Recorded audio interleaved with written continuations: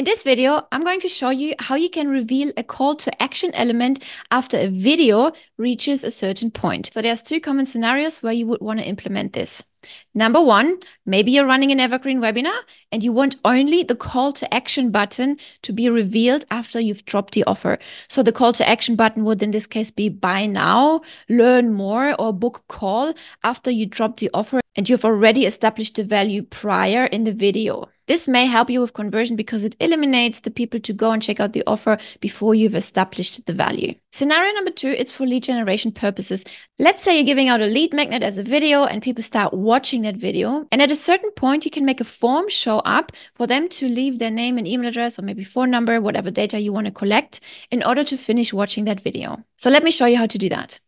So first you want to go to sites and funnels or maybe websites, depending on where your video is hosted. You find your funnel step on the left and hit edit. Now, this is a webinar, for example. You can see this video is actually a hosted video within the platform. And here on the right, under video type, you can upload that hosted video. Once that's done, you scroll down and you want to turn on generate leads from video. So this feature here is the second scenario I just mentioned when you want to collect leads from people watching your videos. And here you would determine after what time frame the form pops up in order to collect that data. So let's say 20 seconds. Then you have to select the form.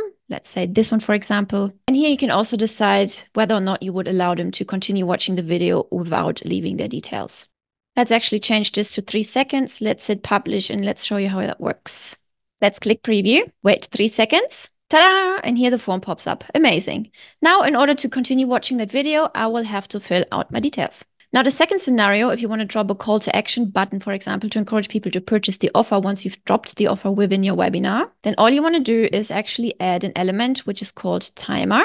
Let's choose the minute timer right here, drop it here. And by default, it's set to 45 minutes. Let's just do 3 seconds for demonstration purposes right now. Then scroll down. Also, please make sure under expire actions, you have selected show and hide element and not redirect URL. So here under revisit action, select hide timer and show element. So the timer then disappears and the button will show up. Okay. So select the element. Here, all the elements within the page, right? So scroll down until you see that button.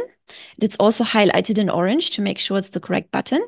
Select that button, hit publish and let's preview. So now it's auto playing. The video is auto playing. You don't see the button right now. You see the timer, 3, 2, 1, and boom, the click to sign up button appears right here. I hope you see the value in this new feature and I will see you in the next video.